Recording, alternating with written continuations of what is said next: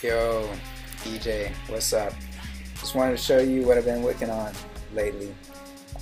So I've shown you Lever before, right? We just have a bunch of candidates in a list, people who might be considering for jobs, store information about them, track their progression through the interview process. You can see the number of people in various parts of the process, filter down to them, schedule interviews or collect feedback about them, right? So there's all kinds of activity that's going on around people, and they're applying for different jobs or interviewing for different jobs. So we've been building this new reporting feature, and I wanted to show you some of the components that we built to make it work, and just kind of how it works a little bit too. I think there's some really cool pieces, some great interaction. Yeah, so this is it. Basically, you can get an overview of your account's activity, and this is sort of a new report we're rolling out where we look at conversion rates. So what that really means is like how of all the decisions that you make around people during different phases of the process, right? So like however many phone screens that you make decisions on, or phone interviews or on-site interviews, those outcomes is what we're looking at. So 22% or 11 candidates convert, so go forward to the next stage or to becoming hired. Here 8% get archived, so they're kind of dismissed, right? Like they're rejected, or those people pull out of the process. And then you can also move people backwards if you decide that for whatever reason you want to interview them for a different job, let's say. So through this compact table, we can give people a sense, over time they can switch what time period they want to think about or change it manually. They can get a sense for what the distribution is, like how things are going, and then they can actually see exactly who those people are by clicking on this, filtering it down and getting to a list. You can of course sort this list by various criteria, check out some more detailed things, interview feedback, who's responsible for them, also their timeline, what jobs they might be interviewing for, and what their progress through that has been. So this is really fun because it involves a lot of this time data, which I'll show you some behind the scenes stuff in a second.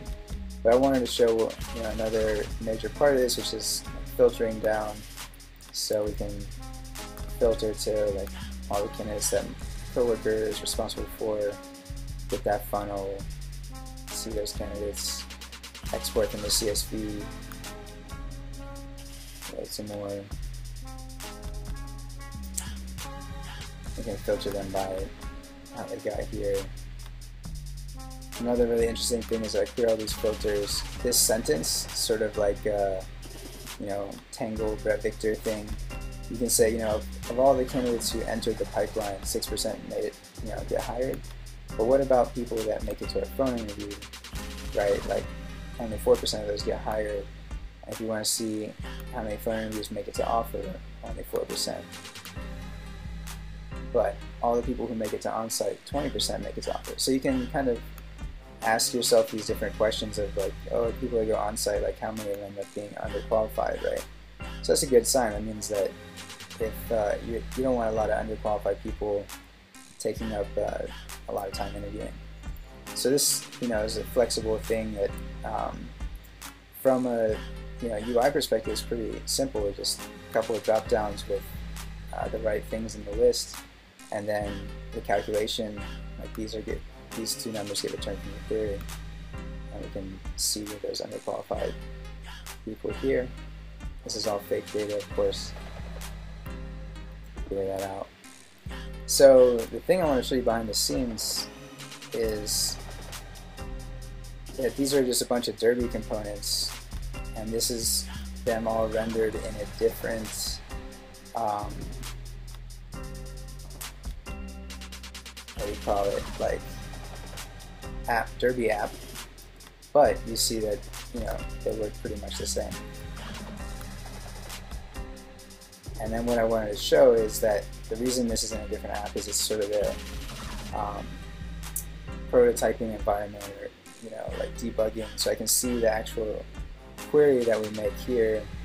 You know, and accounts have like all these different things, like overqualified gets represented by this ID, and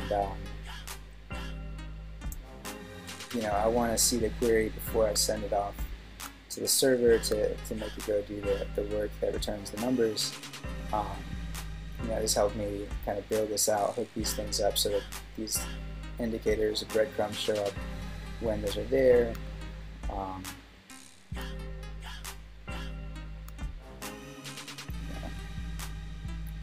Also, these conversion rates, right? You see this how there's a the same component, just not styled quite as nicely, and but the interaction looks just the same.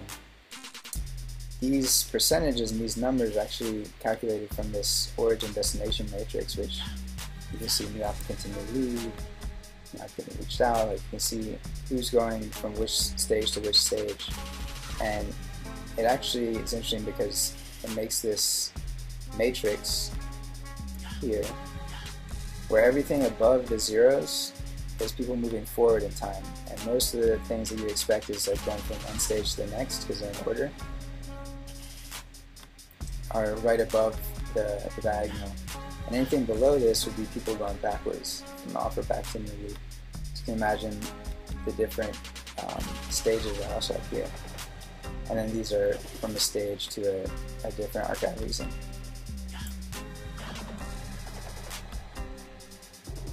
Alright, so yeah, that's what I've been up to. We just put this out. It's been, you know, crazy trying to do it this fast, but it's really working for us. It's a lot of fun to click on and play with and really kind of get to the bottom of what's going on from the aggregations. And I mean, the infrastructure that we made to enable this is pretty sweet too. So anyway, I'm gonna take off and you know, catch you at the next video later.